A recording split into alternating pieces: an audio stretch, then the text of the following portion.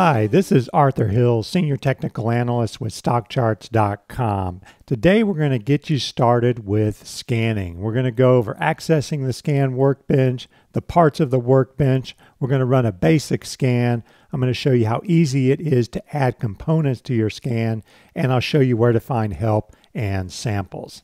Let's get started. So there are a couple ways you can access the Advanced Scan Workbench. I'm on the Charts and Tools page you can see here up at the top, and you can access your scans by clicking the button there on the right, provided that you're logged in. You can also click on that dashboard link at the top of the web page there. So when I click on your dashboard, there you can see on the left I have a number of options, and one of them is the Advanced Scan Workbench, so I can click that link. Also, again, at the top, we have a button for scans, and if I just scroll down the page, you can see your scans. And from there, I can select a scan, and I can run it, I can edit it, or I could just start a new scan if I want it. And there's another link to the Advanced Scan Workbench just below. So I'm going to go ahead and click Edit the Scan to open up the Advanced Scan Workbench. Let's look at some of the features of the Technical Scan Workbench here. So first of all, you can see that we have the Scan Editor box there below. And if you start a new scan, this is the first line that you're going to get. Type is stock, and moving average of volume is above 40,000. This scan is starting 0 trading days before the last update, and I can click on that box to get a drop-down menu to pick a date in the past. So if I want to scan for May 6th, I could do that. I could use the last intraday update, or I could pick the previous market close. Then at the top, you have a drop-down menu for your favorite scans there. So this list has your scans that you can click to select. If I want the MACD Bull Cross scan, I can select it. I can rename that scan if I would like. I can save it if I make any changes. You can save as if you want to rename it. You could delete. And this View All button will show you all your scans. There I can see all of my scans and the scan code associated with those scans. And if I want to delete any of them, I can check the box and click Delete. Now you can see here on the right that the Advanced Editor is on. That's because the box is green. And if you look at the scan code on the left, the Advanced Editor has color-coded it. The terms are in light blue, the conjunction is in purple, and then further down you can see the indicators are in blue, and then the numbers are in orange. And that makes it easier to write your scan and to see if something is missing or something needs to be added. If I turn this off by clicking on that button, you can see that it changes just to normal black and white. So it's not as easy to read. So I'll put that back on. Now on the left, you can see the numbers there that show you the number of lines in the scan code. And if we look down below the Scan Editor box, there's a button to run the scan. You can check your syntax to make sure the scan is correct and there is nothing wrong with your code. And you can see the syntax is correct. I can reformat it, and that will reformat it in the style that a coder would write it, so to speak. So if I click that reformat button, you can see we've got some spaces separating brackets that align. So this bracket has a space, and this bracket to the right has a space because they align. The Errors and Warning button is also a drop-down where you can choose errors and warnings or simply just errors. And how does that work?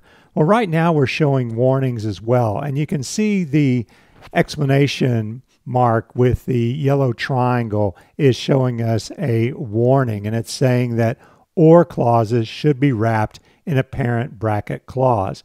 Click here to fix. So if I click that, you can see we've added a parent bracket clause to close those three, so now they are grouped together. And you can either hide the warnings or you can show them in that regard. So I'll undo that, and I still got the warning. And if I only want to see errors, I can click Errors Only. So this isn't an error, but it's just a good idea to close your OR clauses with parent brackets.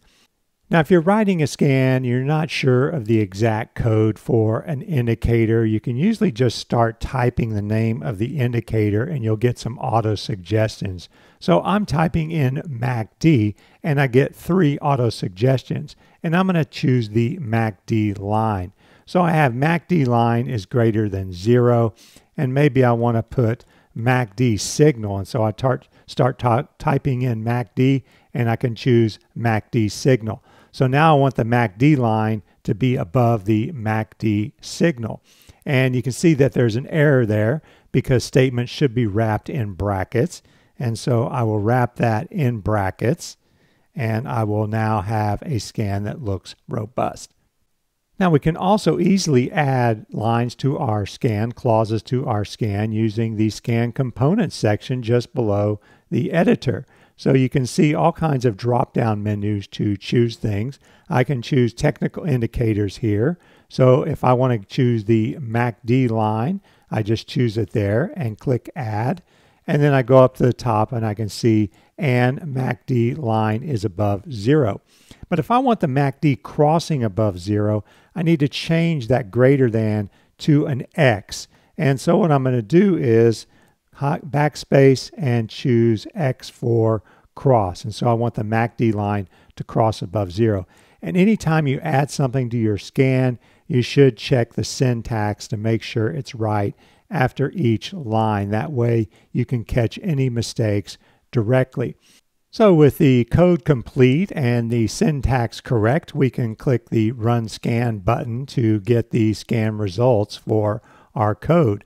And you can see 2 stocks have met the criteria for that scan. And if I want to see one of those charts, I just click on the name and I will get Crown Castle. And there you can see the 50-day is above the 200-day and MACD has crossed above 0. Now, if you need any help with your scans, there's lots of places to go. Up at the top right, there you can see there is a help link. And if you scroll down to the bottom, you can see on the right we have a link for instructions for the scan editor. You can see some keyboard shortcuts to help you out. And further down, just below everything, we have some links for instructions, writing scans, and scan examples.